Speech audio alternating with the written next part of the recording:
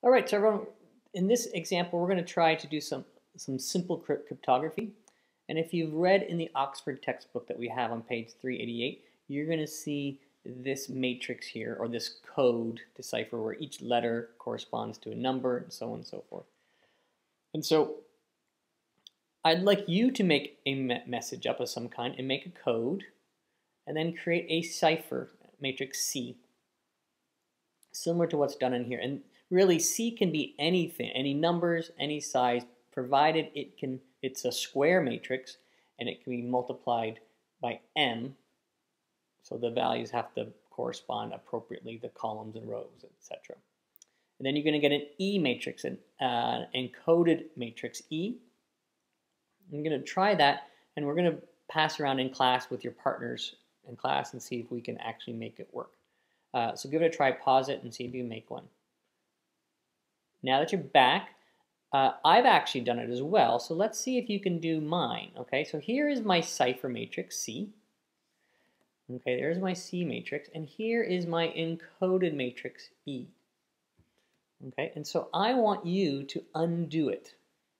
In order to undo it, to find what the message is, we know that in order to get E, we had to multiply the C times M. So if I want to undo the C, basically, I have to multiply by the inverse of C, to multiply by C inverse times E, and I have to multiply this side by it as well on the left-hand side. So this is the identity matrix. So now my message matrix will be the inverse of C times E.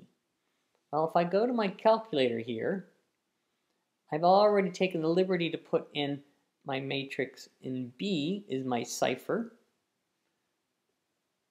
Number 2 is that, and you can see that's my cipher there as the same thing.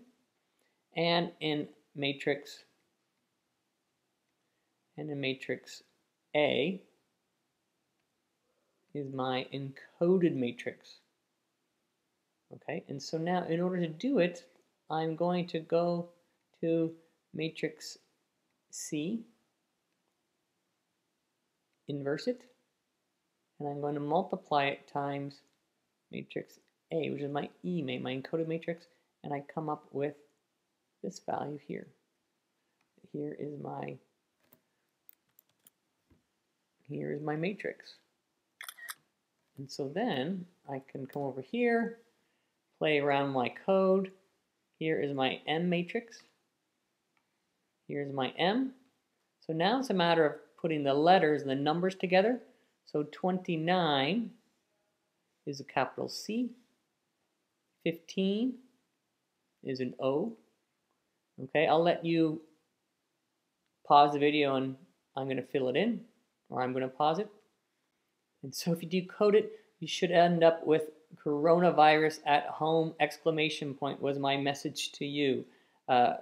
Fitting for the world we're living in today as I'm making this. All right, so that's a little bit of cryptography and the idea behind it. Trade your matrix with a partner. Give it a try trading.